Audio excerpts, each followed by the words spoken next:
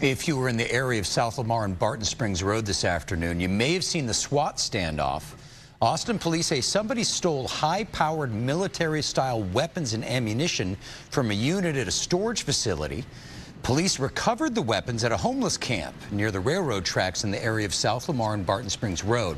APD had warned the public to avoid that area just after 3 this afternoon, and about an hour later, 4 people were detained, including a person of interest. Whoever's responsible could face burglary charges.